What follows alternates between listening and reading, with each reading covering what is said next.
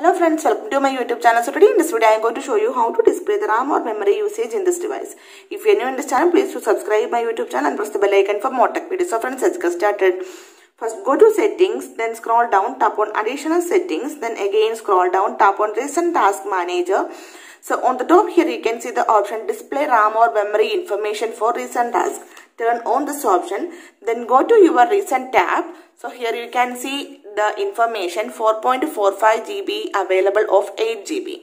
If you turn off this option, then go to the recent tab, you can see that information is not there.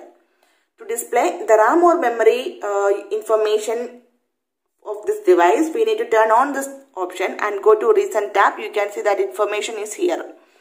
So simply in this way you can display the RAM or memory usage without any third-party application in this device. So hope you guys enjoyed this video. If you like this one, please like and share, and don't forget to subscribe this channel for more updates. Thank you for watching. Thank you. Bye bye.